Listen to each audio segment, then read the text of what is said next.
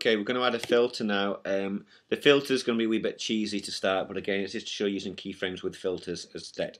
So, when it gets the candles, I want to add a filter just to change the colours. Okay, so but it gets people looking at different filters just for style as well.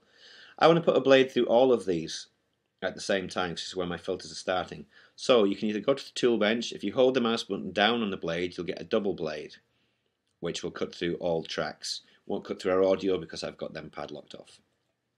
Okay, shortcut for that is just BB rather than B. So now I'm going to double click this track here, so we'll start top left, and I want to add, we're going to change the colors, so we'll add, go into the color correction menu and RGB balance, which is quite useful for certain things. So if we use that one instead of a color corrector or something like that. Go into the filters here, so it splits into the red, greens and blues of every shot.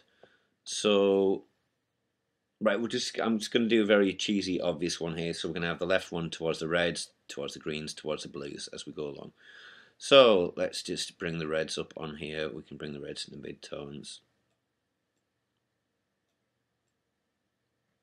It's very obvious. See there, if I pull the blacks up into the reds, it's going to affect the mask as well, the matte background. So I'm not going to do that. I'm just going to leave that where it stands on a default there. So there's the red one. So we'll now make the green one and the blue one. So double click the next track. Instead of having to go all the way through the filters, you can see the last filter we used is at the top of our effects menu there. So RGB balance, it appears in our filters here.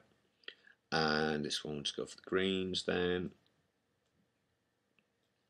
If you've forgot to white balance your shot, you could use an RGB balance. For instance, you'd shot indoors but you'd left it on a daylight setting. On the white balance you'd get a lot of blue in, so you could try and pull the blues out in this filter. I usually use the color correctors, but everyone just try their own things. Again, the last clip, back into the effects, and this time we're just going for the blues. So you can see as well, you can get nice subtle effects as opposed to obvious different colors which wouldn't work in anything other than perhaps an 80s music video. So obvious colors there, but now we're now going to keyframe a filter so that the filter slowly vanishes from the clip as opposed to just appearing like it did there. Okay, so use your arrows. We want to move to after the roof comes off the church. Go to the first frame of Gary Lewis with his Christ-like pose, and let's do another double blade there. And we're going to cut to one shot. So I'll take the green one because that's my color. So highlight and delete the shots we don't need. This here, I want it to be full screen, so straight into the motion, change to 100. Already the center points are correct, so there we are in the middle of the screen.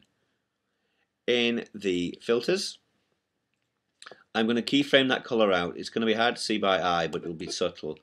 And again, rather than just keyframe the color out, I'm going to have it so it matches the motion of the papers blowing in, so actually the viewer is watching the actual film. So if we go to about there, as these two pieces of paper are coming in, that's my second keyframe. And this is the green one here, so I affected the midtones and the highlights. So I know that at that point I want those highlights and midtones to vanish, okay? So that's that point. If I now move back to the start of the clip, that is my first hinge, so that's when I want the colours to start changing back to normal. Use the dark arrows, go to the second clip again, and here I can see from my blues and my reds that the proper digits here for a defaulted clean clip is 255 and 100, so I will change them, 255, 100, and you can see that's back to the original clip. Play that through, the filter should slowly dissipate. Okay, so you can hardly see it's happening, but it's this nice subtle effect, I believe.